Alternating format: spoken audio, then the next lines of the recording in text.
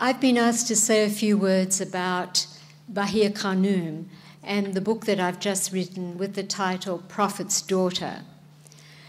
This has been a labour of love which took me some 2 years to write on evenings and weekends, every free moment I could find. And the thing that I learned about Bahiyyih Khanum was the astounding contribution that she made to the development of the faith. We all know a little bit about her. The fact that she was exiled with Baha'u'llah and the family at the age of 6, that she never returned to Iran, that she passed away at the age of 86. In listening to the comments that Peter made, I was struck by how Bahiyyih Khanum exemplifies so many of the qualities that he was calling to our attention.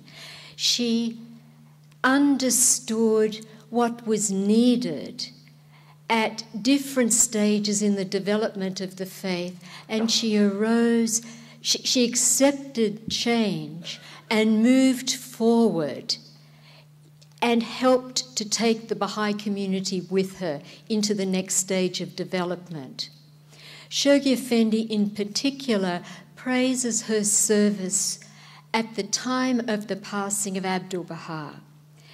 And there was a period from the time of the passing of Abdu'l-Baha when Shoghi Effendi, as the new young guardian, felt it necessary to really prepare himself to take on this heavy responsibility of the guardianship. And for extended periods of time, between 1922 and 1924, he left the Holy Land, and he left the running of the faith, both at home and abroad, to the members of the Holy Family under the headship of the greatest holy leaf. So she had this unique primary responsibility among the members of Abdu'l-Baha's family, and she had this function of heading the faith for extended periods of time for that 3-year period. At this time, she was really the link between the heroic age, the age associated with the manifestation of God, with Abdu'l-Baha, and the formative age, with the beginning of the establishment of the administrative order and the laying of the foundations for the spiritual assemblies.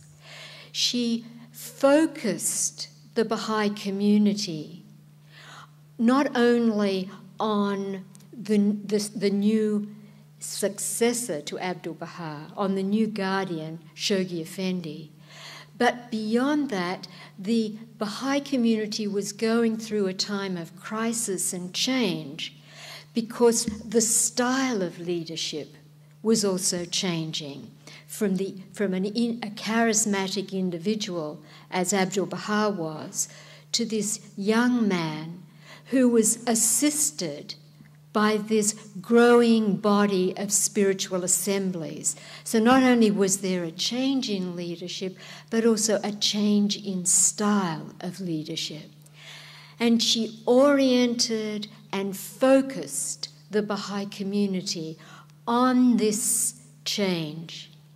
Through her letters, she wrote brilliant letters in which she educated the Baha'i community about the provisions of Abdu'l-Baha's will and testament, about the importance of supporting Shoghi Effendi, and of the necessity of electing spiritual assemblies.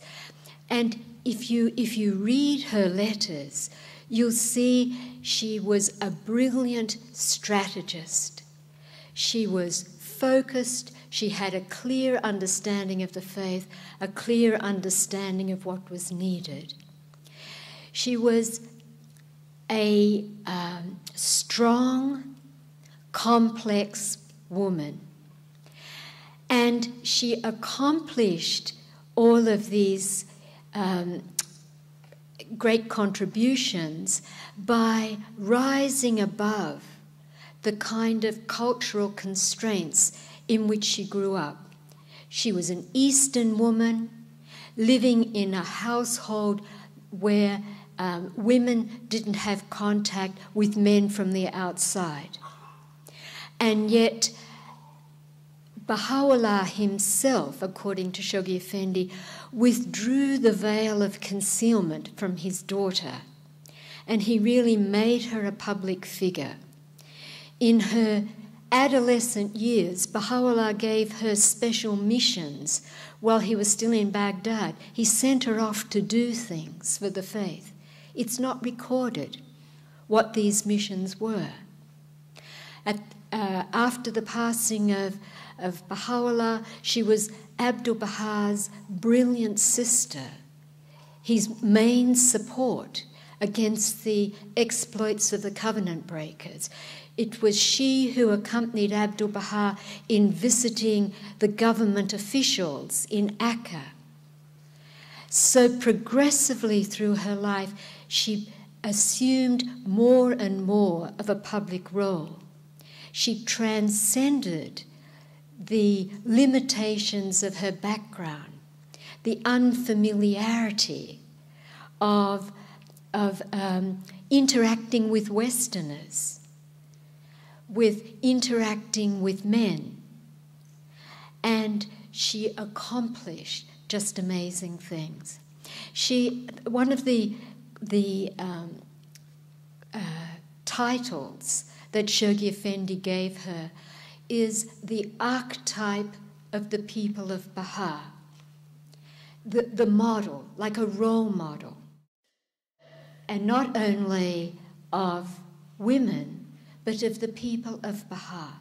So she's an inspiration not only to women, but also to men, because we are all together the people of Baha. This is just a foretaste. I hope you have a chance, some of you, to read the book when it becomes available, and I hope it engenders in your heart a great love for this outstanding heroine of the Baha'i faith, Bahiyyih Khanum.